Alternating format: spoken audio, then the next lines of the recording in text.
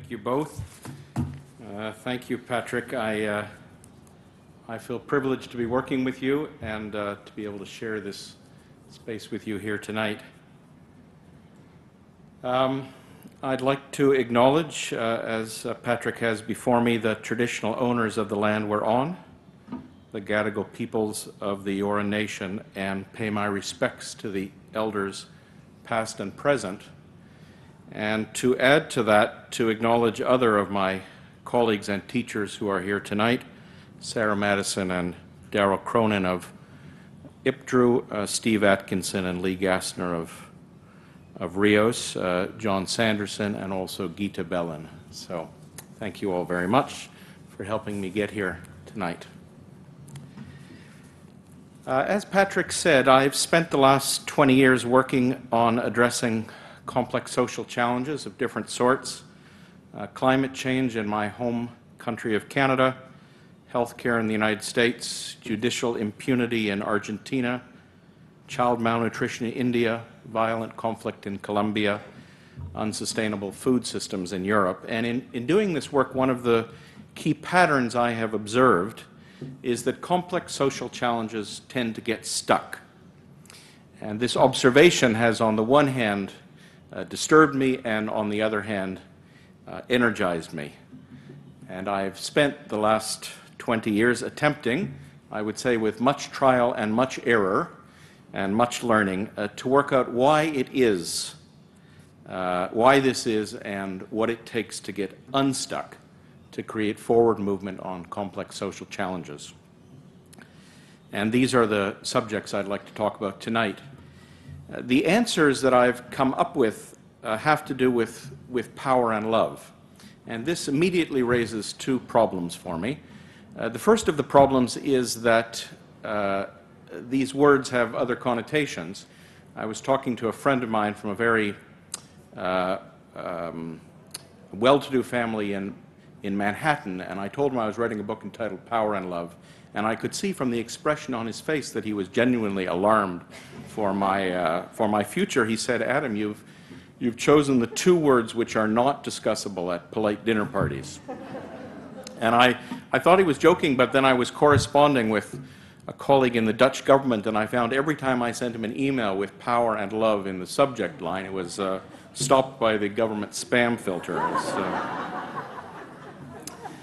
The second reason this is difficult, which is more fundamental for this evening, is that these are very common words and everybody has an idea what they mean, which in practice makes it difficult for me to communicate the particular meaning and the particular definitions I'll give tonight. So I invite you to take your understandings of power and love and to suspend them, to hang them on a string, if you will, for the next 40 minutes or so. You may find that your understanding is unchanged by what I'll say, but you may find that you see these phenomena differently. Okay. I spent the first 2 weeks of December 2009 in Copenhagen, participating in a minor way in the United Nations negotiations on climate change. And for somebody who's interested in processes for addressing complex social problems, this was like being right in the middle of the Olympics.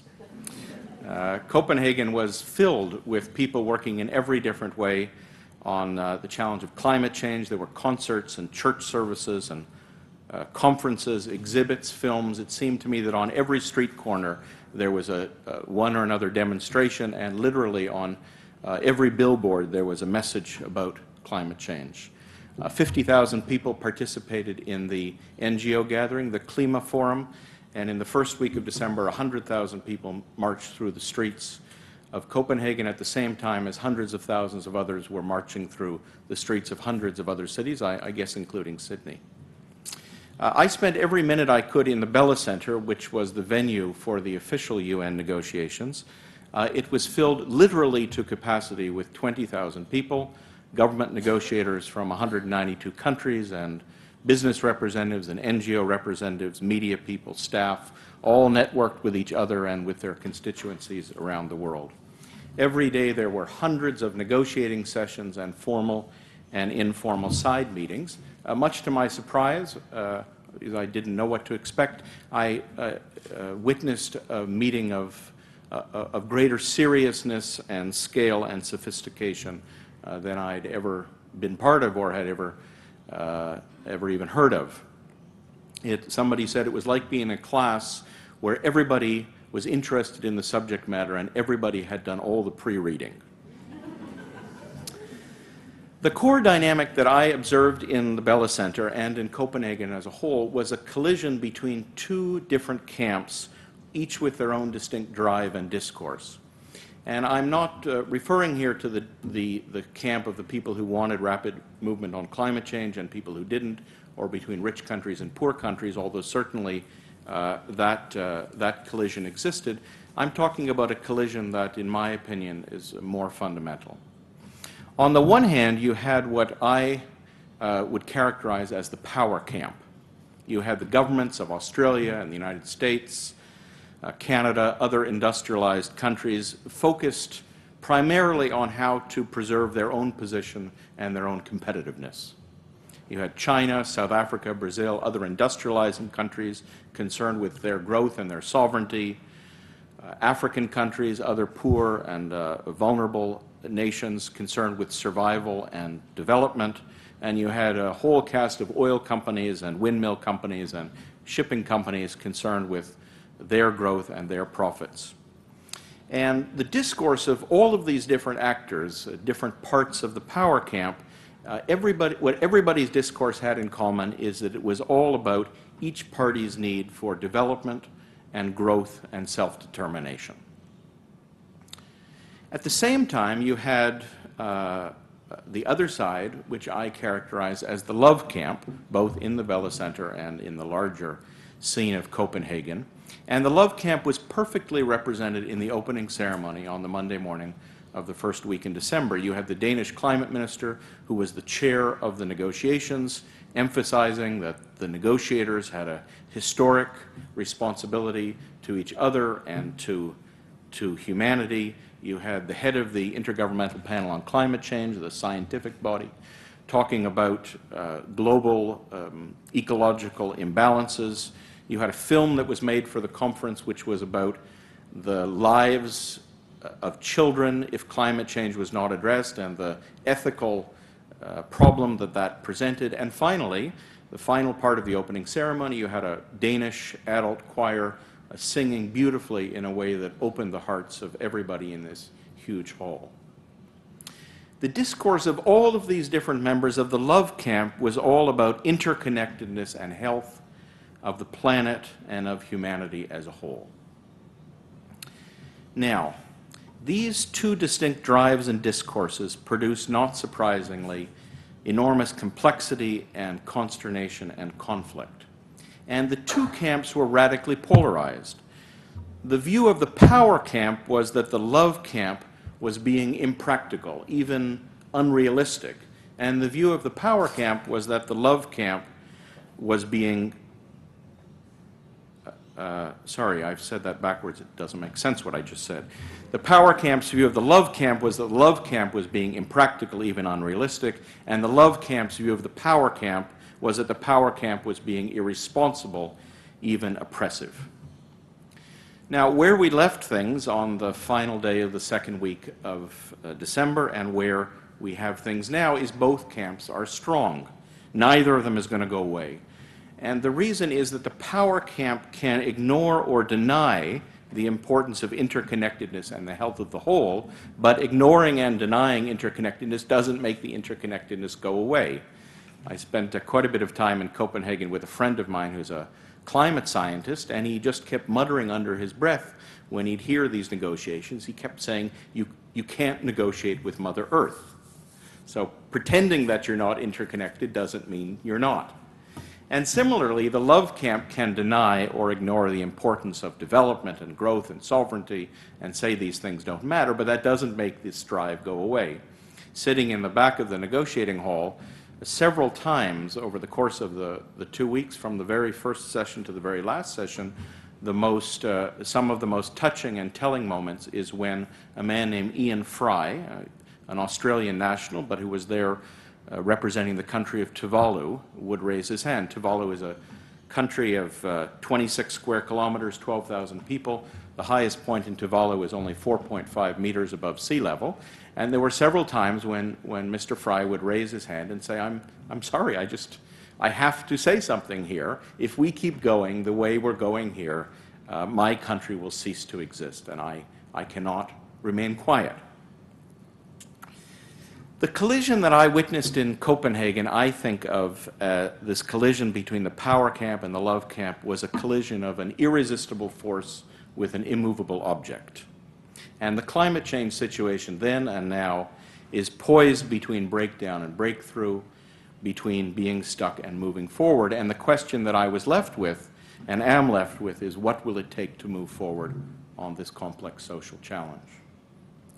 But then when I thought about it and thought about my other experience of the last 20 years, the conclusion I drew is that Copenhagen is an extreme example of what is in fact a universal phenomenon, and that the collision between power and love often produces breakdown and stuckness, and there is a more general question here about what it takes to move forward on such situations. It really wasn't apparent to me at the time, but when I think back over these experiences of the last 20 years, I realize now that I've seen this collision between power and love many times. I got started in this work 20 years ago. I was working in London for the scenario group in Royal Dutch Shell, and we unexpectedly had a request from a group of activists in South Africa who wanted to use the Shell scenario methodology to do strategic planning for the transition away from apartheid. These were people associated with the African National Congress. Shell had been subject to a boycott in North America and Northern Europe because it had refused to divest from South Africa, so they were very happy to oblige in supporting an effort of the left, and as I was the youngest and most expendable member of the department, I was dispatched and facilitated what became known later as the Montfleur scenario exercise. The Montfleur scenario exercise was not, it made a contribution to the transition, but from my perspective, what was so important about Montfleur is it gave me a window into a way of working that I didn't know existed. And there were, in fact, many such activities in South Africa at the time, all characterized by stakeholders from across the particular system in question coming together to say what's going on and what can we do here. And I was astounded by this way of working, which I'd never heard of, didn't even know existed. There was a joke people used to tell at the time in South Africa that faced with our unbelievably complex and difficult challenges, we have two options. We have a practical option and we have a miraculous option. The practical option is right now we all get out of our seats and down on our knees and we pray for a band of angels to come and sort this out for us. The miraculous option is that we continue to talk to one another and find a way forward together. And what was such a surprise not only to foreigners, but in fact to South Africans themselves, is that this version of the miraculous option eventuated. And to me, this demonstrated or proved that under certain circumstances we can move forward on our most complex social challenges. And I tried to understand why that was. If I think back now, what I've seen in South Africa, both then and over the past 20 years, I emigrated there in 1993, I can see this same collision between a power drive and a love drive. One way of understanding the last 300 years of South African history is through a power lens, this constant migration of people from different parts of sub-Saharan Africa, from the UK, from the Netherlands, migration, colonialism, apartheid, armed conflict, peaceful resistance, negotiation, all involving we want this, you want this, how is this going to work out? And at the same time, the reason the South African transition so caught the imagination of the rest of the world is a very strong love drive. As you know, the word apartheid in Afrikaans simply means apartness. So the end of apartheid was simply the coming together of that which had been separated, and the two emblematic figures of the transition are known because of their attention particularly to this coming together of the parts. Desmond Tutu, Archbishop Desmond Tutu, with his emphasis on healing and reconciliation, and Nelson Mandela with his capacity to reframe the part as the whole, the most famous example of which is this incident which is the subject of this new movie, Invictus, where in the 1995 Rugby World Cup, the sport which was most identified with the white Afrikaners was, through an amazing gesture, reframed as a sport of all South Africans. So somehow in this context, power and love managed to be reconciled in some way, and this is what produced the miraculous solution. And it was this experience in South Africa that has led me and my colleagues to try to replicate this South African forum approach. What would it be like if leaders from across a given social system who shared a concern with what was going on in that system but didn't necessarily agree on anything else or like each other or want to be with each other, what would it be like, or how is it possible to facilitate such cross-system teams to work together? And this is what we've been doing all over the world with executives and politicians, generals and guerrillas, civil servants and trade unionists, clergymen and artists. And I've seen this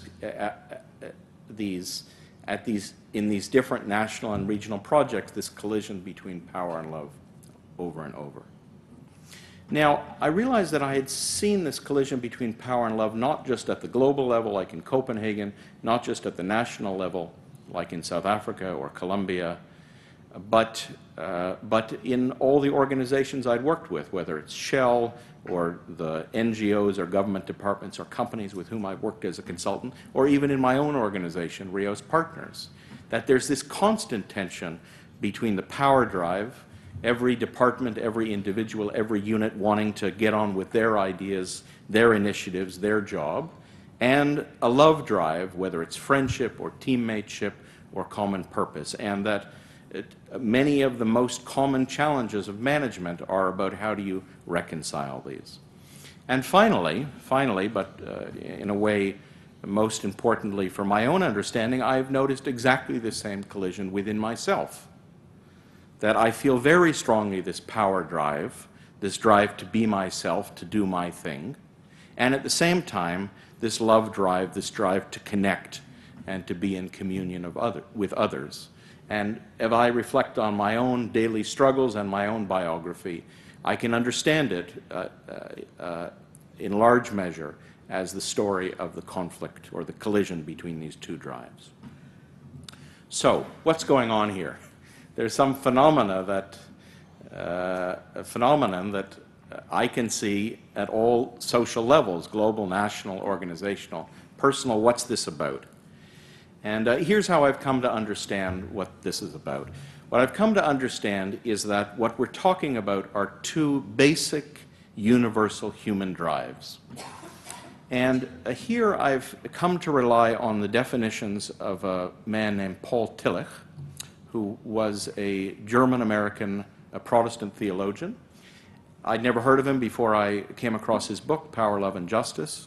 And I use his definitions not because I have any particular allegiance to German-American Protestant existential thinking, but because I find his definitions have enormous explanatory value.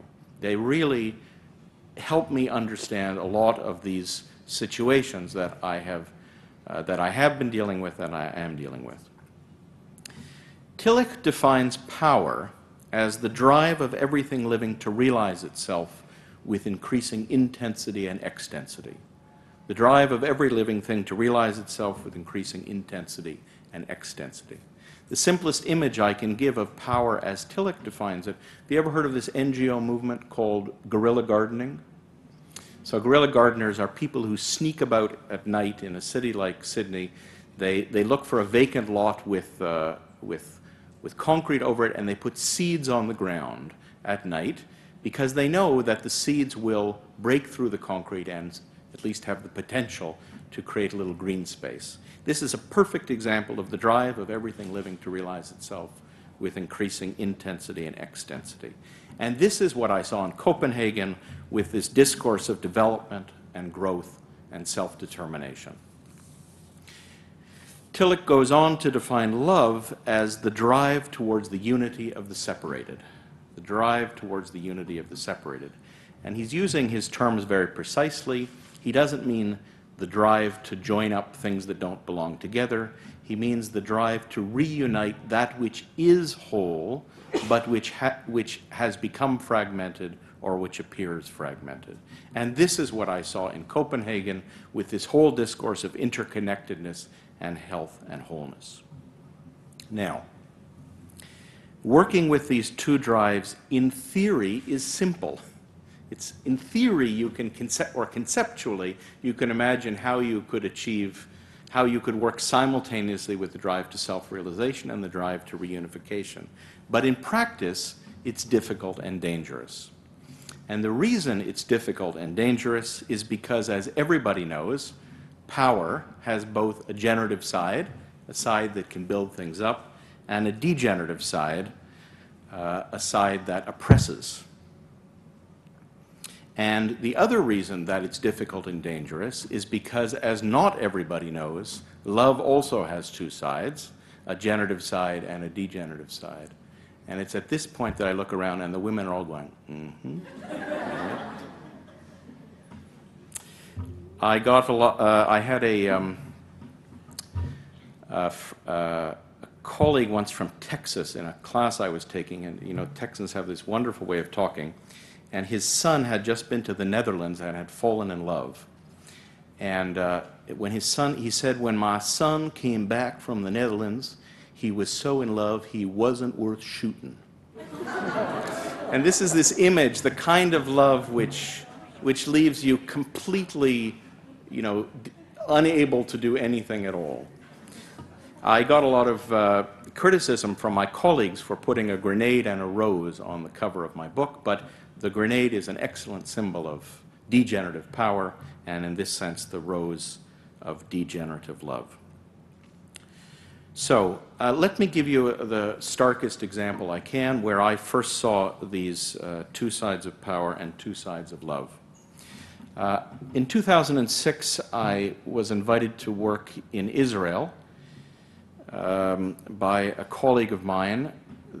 He had been involved for many years in Jewish-Palestinian dialogue, but he thought that what would be very useful would be a dialogue amongst Jewish Israelis. You may know there's enormous conflict within Jewish-Israeli society between settlers and people within the pre-67 borders, religious, secular, left, right, native-born Israelis, immigrants. And the thesis of this project, of this dialogue, was that until Jewish Israelis could have some common understanding of what they were trying to do, they'd never be able to make peace with their neighbors.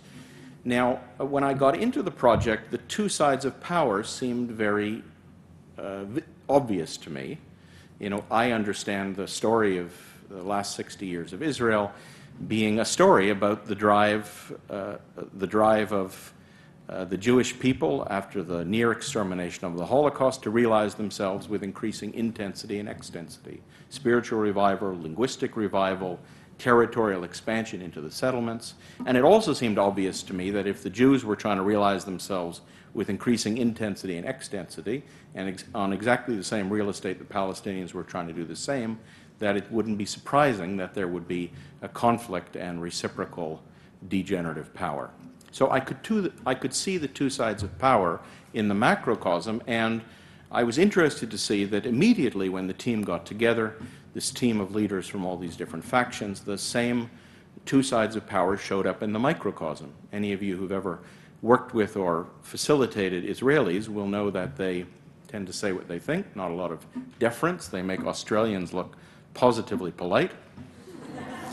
Very horizontal society. And I remember after a particularly difficult session, one of the women came up to me and said, "Adam, I know I'm being difficult, but I'm not willing to compromise who I am just to get along with everybody else." So this is power. This is the drive of everything living to realize itself with increasing intensity and extensity.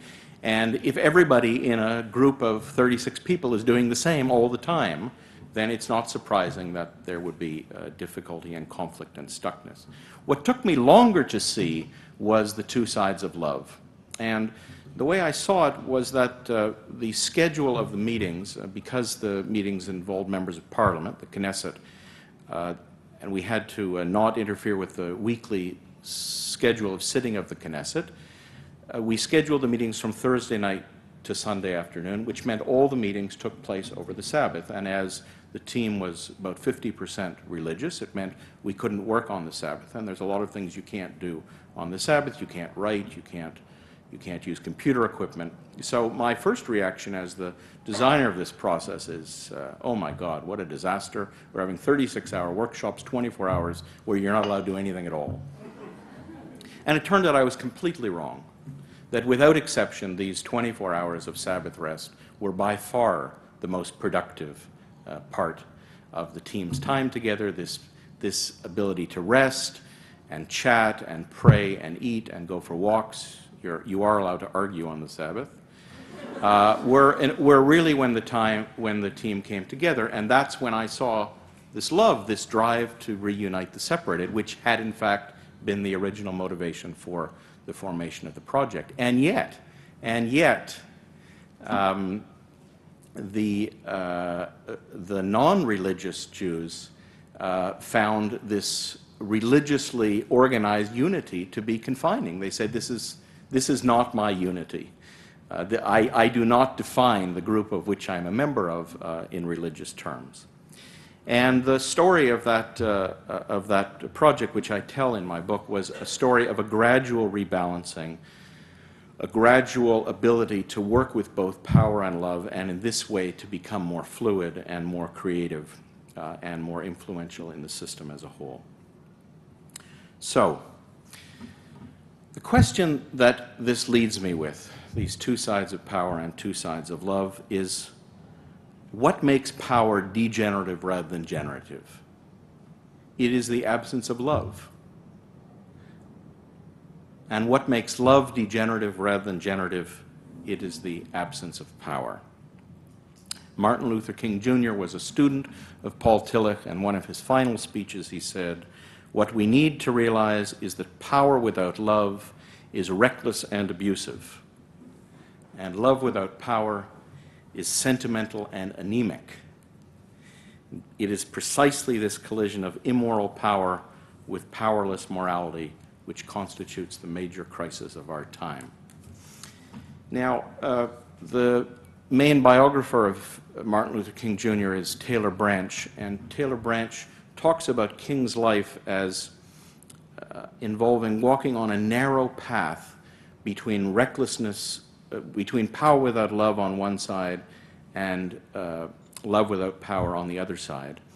And what I realized is a very accurate and helpful image is this Greek myth of Odysseus, or the story of Odysseus sailing this narrow Straits of Messina between these two monsters, Scylla and Charybdis. Scylla on the rocks, this six-headed beast with these terrible teeth. If he sailed too close and then on the other side, Charybdis, this terrible sea monster with a huge mouth that created a whirlpool. This is the origin of the phrase between rock and a whirlpool. And when the story is that as Odysseus tried to get away from the rocks, he'd end up in the whirlpool. When he tried to get away from the whirlpool, he'd end up in the rocks. And this is what I think the challenge is of steering between power without love and love without power. Now, in theory, this is simple, but in practice, it turns out to be difficult and dangerous. And in many cases, our societies, our communities, our organizations tend to be dominated either by power or by love. And this means they tend to be characterized either by recklessness and abuse or by sentimentality and anemia, either ending up on the rocks or the whirlpool. Choosing either power or love is always a mistake. When we choose power or love, we get stuck. And if we want to get unstuck, if we want to move forward in addressing complex social challenges, we need to do both. So the last part of what I wanted to say is to say a few words about how, if the essential challenge is to not choose either power or love, but to learn to employ and indeed embody both power and love, how do you do that? Now, the difficulty here is that most of us are more comfortable either with power or with love. You've got your power camp and you've got your love camp. In a calm lecture theater like this, it's easy to imagine how we could employ both power and love. But under stress, most of us revert either to power or to love. My own personal pattern, which is exhibited in a very high-pressure project in India, is that I was reckless and abusive on even-numbered days and sentimental and anemic on odd-numbered days. The challenge here is that power and love constitute not a choice, but a dilemma. Choosing one or another is always a mistake. And the image that I've come to, and which is the main image in the second half of the book, is that it's like walking on two legs. You need both legs to move forward, but that doesn't mean you need to move them both at the same time. Nor do you always have to be in balance, but you can move forward by employing first one leg, then the other. And I think this is what it takes, at least to learn to employ both power and love. If we choose either power or love, that's like trying to move forward on one leg, we fall down. If our power exceeds our love or our love exceeds our power, we stumble. And when we can use both relatively well, we can move forward. How do we build this capacity? I think that there is actually a simple, although not easy, recipe. Step one, become aware that you have both capacities within yourself. The power people need to dig deep and find the love drive within themselves and vice versa. There are many inaccurate analogies here, but an accurate analogy would be to find both the masculine and feminine within yourself. Second is to work on strengthening your weaker drive. For the love people to work on strengthening their power drive, the power people to work on strengthening their love drive. And this is important because what the typical mistake is the people who are not so comfortable with love, they say, well, I'm not going to use a lot of love, but I'll also hold back on my power because I wouldn't want to hurt anybody.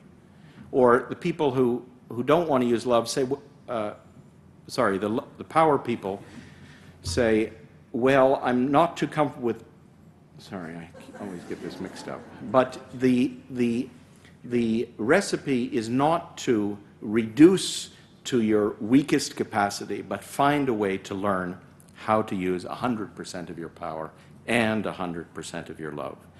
And finally, to practice, simply to practice putting forward one leg and then the other, and neither to choose between them, nor confuse them, nor fuse them.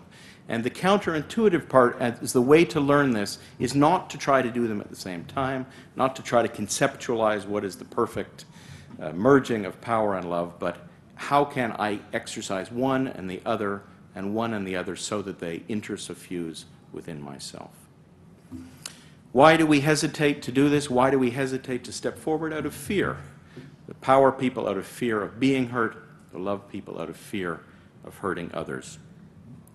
I'll end with this little story about stepping forward, not waiting until the fear subsides, but stepping forward in spite of fear. The final meeting of the Jewish-Israeli team was in Eilat, which is the southernmost city in Israel beside the Red Sea. That's a little-known fact, but my middle name is Moses, so I've always had a big interest in Red Sea stories, Moses stories. I'm standing beside the window of the conference center looking out at the Red Sea, and next to me is Shlomo Pappenheim, an 85-year-old ultra-Orthodox rabbi. I say, Reb Pappenheim, do you know any stories about, what do you know about Moses and the Red Sea? He said, well, I have been studying it 12 hours a day for 80 years. I know a thing or two about it. He said, let me tell you the real story. There's the story and then there's the real story. So the real story is that when the Israelites were fleeing from the Egyptians and they arrived at the Red Sea, it was not parted. The water was full. And what did they do? They sat down on the banks of the Red Sea and they cried. They cried for their department head or their prime minister or Moses or God to please do something for them. And the story goes that there was a young leader whose name was Nachshon. I love that this was a story of a young leader. And what did Nachshon, Moses himself had no clue what to do. Nachshon, the story goes, stepped into the water. It said he stepped into the water up to his neck. I love this image. You can imagine what courage it takes to step into the water up to your neck. And Rabbi Pappenheim said to me, we think that it was the act of stepping into the water which parted the Red Sea, the act of stepping forward. So, in trying to move forward on addressing our complex social challenges, I believe that we all face this Nachshon choice. The terrain is uneven, there is no map, there is no path. We have to use both of our legs. We need to put one foot in front of the other. Simply put, the only thing we can do is step forward. Thank you.